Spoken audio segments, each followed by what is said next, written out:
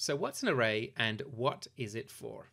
Well, many times in programming, you have a whole bunch of incoming data that is very similar in that it's the same type of data. It's a number, an integer, for example, and you want to kind of group those into one place. You don't want 1,000 variables floating around. Now, the simple way to do that is to group them into an array. An array is simply a grouping of those variables that are all of one type. So in this case, it's a float, 1.2, 3.6, 0.1.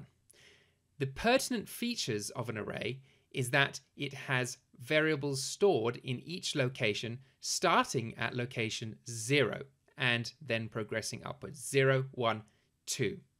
This is called zero-based indexing. All arrays start at element 0. In fact, most things in programming start at element 0.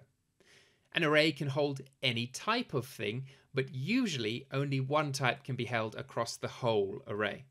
So you can also have strings, my name is, for example. Now, where would you use an array? Well, many times you're fetching data from a database or a server. Let's say you're displaying a list of songs to the end user so they can tap one and play it. Well, you don't want to send over 1,000 songs one by one. You'd rather just send them over in a big lump and then get your app to put them into an array, which will then be put into the list of items that the user can tap.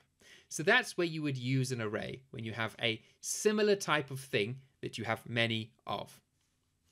Now, bonus points if you're in an interview and you get asked what's an array and what's it for, and you run them through this, that's good enough for them. They may ask you some questions about ordered and unordered arrays. Usually, if you hear the word array, it's ordered. So 0 is the first element, 1, 2, and it stays in that order, okay, unless you manually change it yourself and put it into a new array.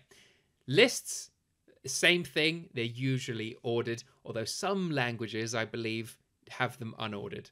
You have other things that I'm not going to go into here that will unorder the array. So the first element isn't always what you expect. But that's none of our business here. We're just interested in arrays. The pertinent feature of an array that you'll get brownie points for in your interview is if you say, well, variables are actually just memory addresses. They're memory locations, and when you call a variable, it goes to the memory, fetches it, and returns it.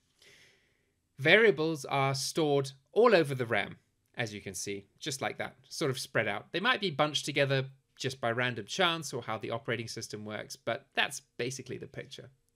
An array is quite unique in that it does the following. It bunches all of the elements of the array together in memory. Now, I don't know if this is the case across all languages, but I believe it is. Correct me if I'm wrong in the comments, as usual. So that is a pertinent feature of an array, and you can bring that up in the interview. I don't know if that helps speed up access, but accessing arrays is fast anyway, so I assume that it does, and that's probably why it's there. All right, those are arrays. Any questions?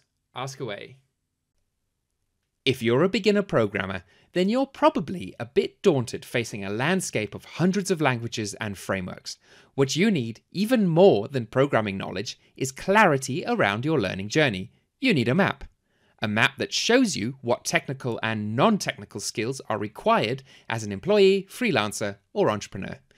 And that's where my free guide comes in, Zero Dev to Hero Dev.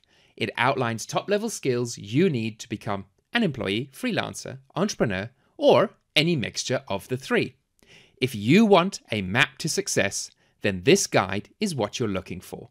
Get it for free at imdev.net/hero.